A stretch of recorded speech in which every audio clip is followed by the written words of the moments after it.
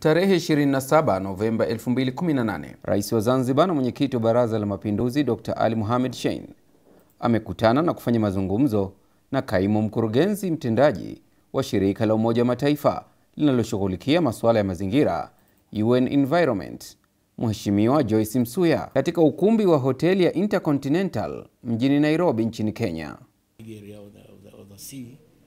Which made the scientists in the world to crack their heads how to clean the polluted area.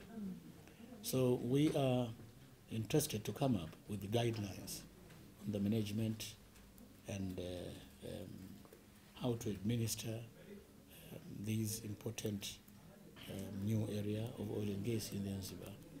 And perhaps we'll need your input in this regard.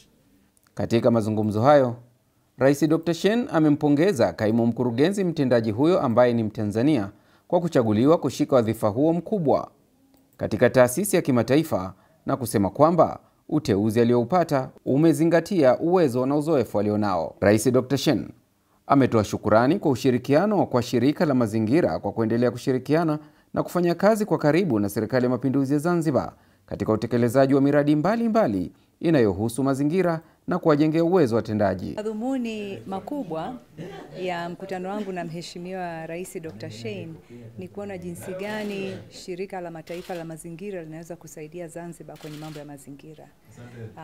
Tumekuwa na mkutano mzuri sana, amenieleza area za kipaumbele za serikali ya Zanzibari, climate change, environmental assessment kwenye oil na gas.